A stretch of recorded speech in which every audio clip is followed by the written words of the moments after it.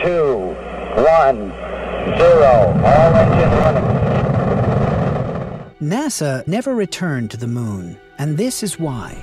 NASA accomplished a feat that was literally out of this world when it put the first humans on the moon on July 20th, 1969, with the entire world holding its collective breath. That was more than 53 years ago. Later, on December 19th, 1972, the final NASA moon mission was conducted. Even while technology has advanced and public awareness has grown, NASA has not sent another person to the moon in close to 50 years. NASA has failed to repeat the achievements of the 1970s. What took place? In this video, we investigate the underlying cause of NASA's inability to send further people to the moon in recent years. The moon is one of Earth's nearest neighbors. On the cosmic scale, however, the distance is around 384,400 kilometers. If you could drive at 40 miles per hour, it would take you roughly 6,000 hours to reach the moon. However, astronauts arrive there more quickly. Since NASA must obviously exercise caution, crewed missions to the moon take longer than uncrewed ones. The 9 rudimentary NASA flights to the moon, including Apollo 8,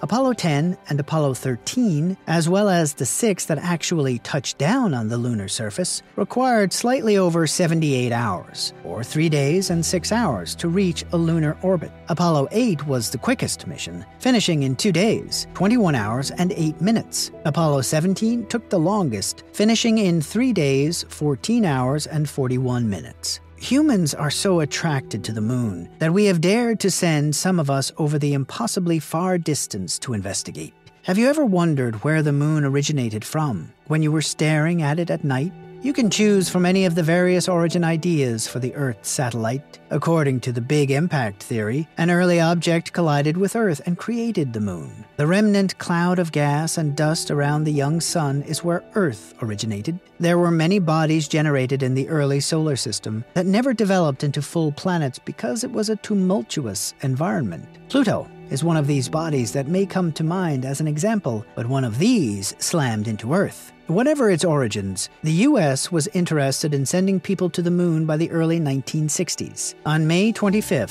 1961, President J.F. Kennedy addressed a special joint session of Congress with a call to action, which marked the official beginning of the campaign. A discussion of the space race between the Soviet Union and the United States, however, is necessary to fully understand the history of NASA's lunar missions. Prior to Kennedy's speech, Russia had sent Yuri Gagarin into orbit around the Earth in a spacecraft, securing his status as the first person in space. Kennedy's moon mission, known as the Apollo mission, had a lot of support since the United States as a whole intended to take a step. In addition, NASA was prepared to carry out the first unmanned Apollo mission 5 years after the president's address. However, catastrophe followed the space agency's attempt to launch a human mission from Florida's Cape Canaveral Space Center. 3 astronauts perished in a fire that broke out. However, a resolve would not be stopped by that setback. The first manned flight, Apollo 7, successfully orbited the Earth 18 months later and tested the majority of the complex equipment that would carry the astronauts to the moon.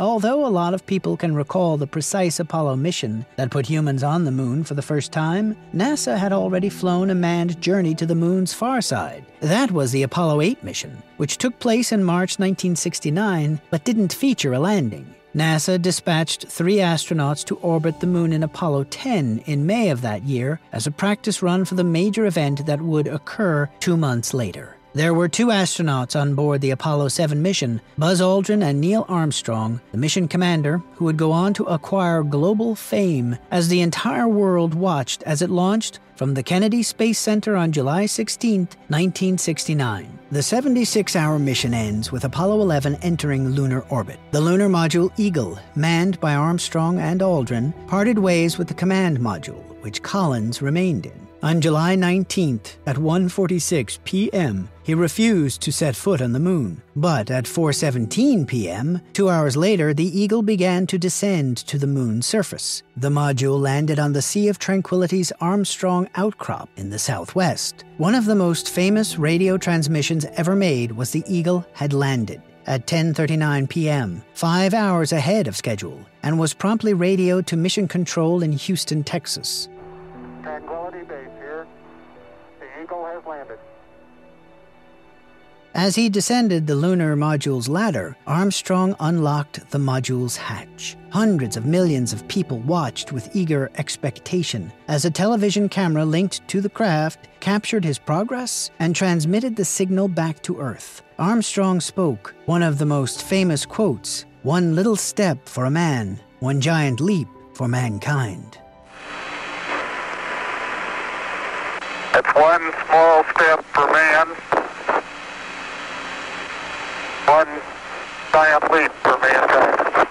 At 10:56 p.m., as he downed the ladder and placed his foot on the moon's powdery surface. 19 minutes later, Aldrin joined him on the moon's surface, where they placed a U.S. flag and took pictures of the moon. By 1:11 a.m. on July 21st, this was followed by a couple of uncomplicated scientific experiments and a phone call from the President, Richard Nixon. After returning to the lander, both astronauts shut the hatch. Before returning back to the command module in the Eagle, the two men spent the night on the moon sleeping. At 12:50 a.m. on July 22nd, they collected samples and reconnected with Collins for the journey home, which was terminated by a splash in the Pacific Ocean. Aldrin and Armstrong were welcomed with a hero's cheer and immediately rose to fame. Before ending the moon landing program on December 14, 1972, NASA would replicate the moon landing 5 more times. Harrison Schmitt and Eugene Cernan of the Apollo 17 mission were the first 2 humans to set foot on the moon after NASA successfully landed a total of 12 people on the Earth satellite.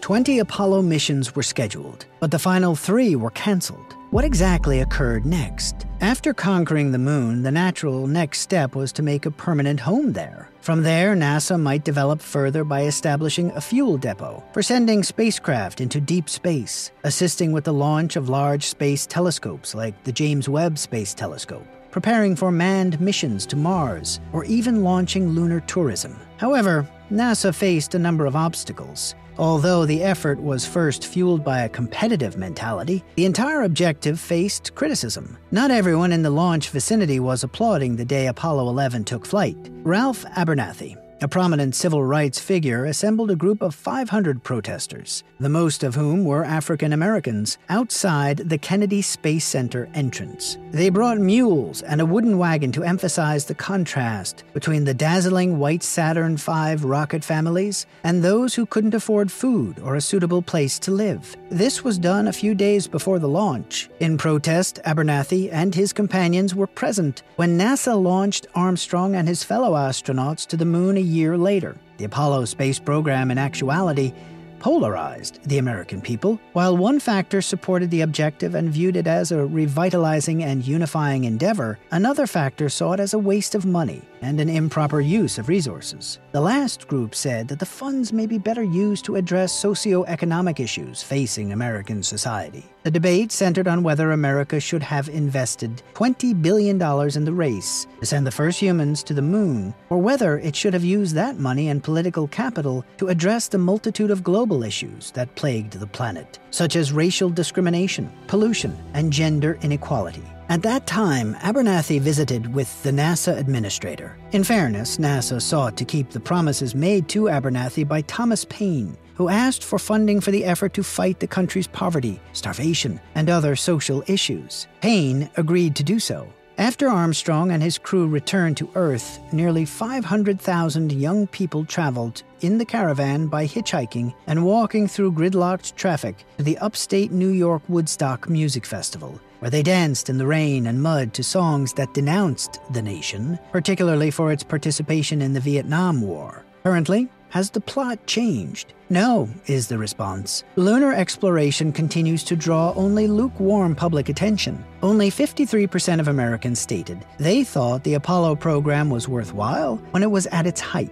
The majority of the other time, American support for the Apollo missions was below 50%. More recently, more than 57% of respondents from across the country to an insider poll agreed that NASA should return to the moon. only approximately 38% of respondents thought NASA should return breathing, living beings. Others who support U.S. moon landings claim that robots could carry out lunar exploration. However, it's noteworthy to note that Americans are not entirely opposed to primitive space missions. 63% of respondents thought NASA should prioritize putting astronauts on Mars. This implies that Elon Musk might not have trouble recruiting voluntary colonists for his plan to settle on Mars. However, according to 91, NASA should concentrate on searching the sky for deadly asteroids. The funding of space missions, especially when oil is so expensive, was a big issue for NASA. The inability to take risks while dealing with human life makes missions extremely difficult. So that's it, folks. Support this YouTuber by subscribing to the channel, hitting the like button, and clicking that notification bell for more uploads. Thanks for watching.